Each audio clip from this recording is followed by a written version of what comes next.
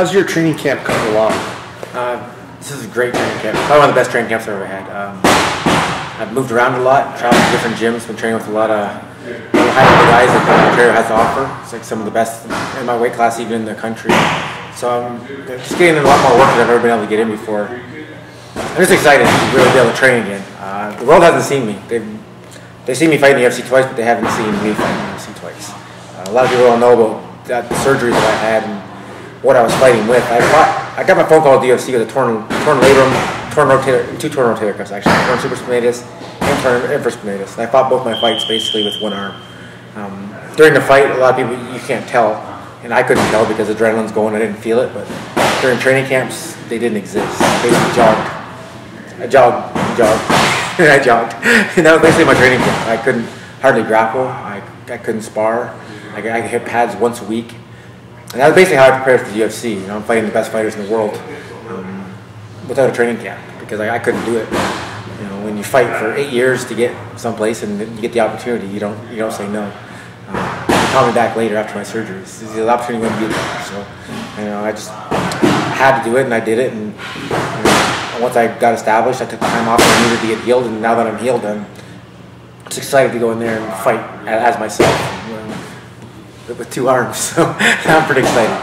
That's awesome. Well, what are your thoughts on fighting in Toronto? You know, home crowd and everything here in Ontario. I'm ecstatic to be fighting in Toronto. They actually called me right around the time of the Winnipeg event to see if I was ready to come back. And you know, I was just getting back into training at that time. I could have pushed it, or I could have took an event before that, in between that. But I opted to wait just to guarantee I got in the Toronto card because.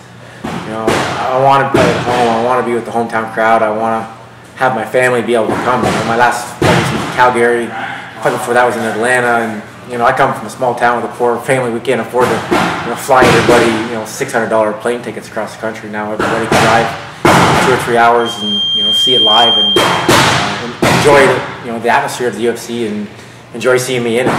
So I'm just ecstatic to share that with my friends and families. That's awesome.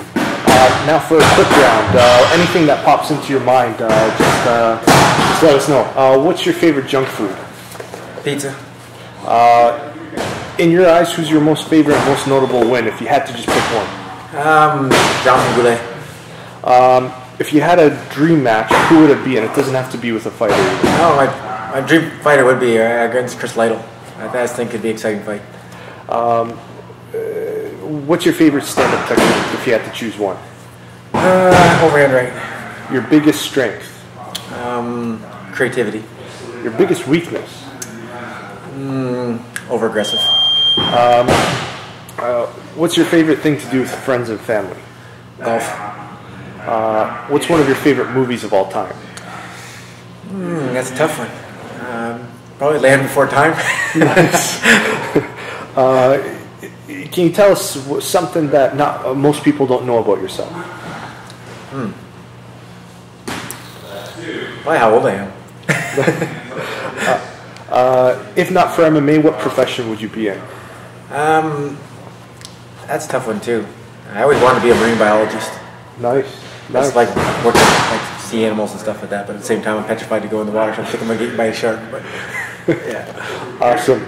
Anything you'd like to add or have portrayed to your fans? I just want them to enjoy watching me fight. I fight for the fans, and I always put on an exciting fight. Awesome. Well, thank you so much for your time, Chris. Anytime.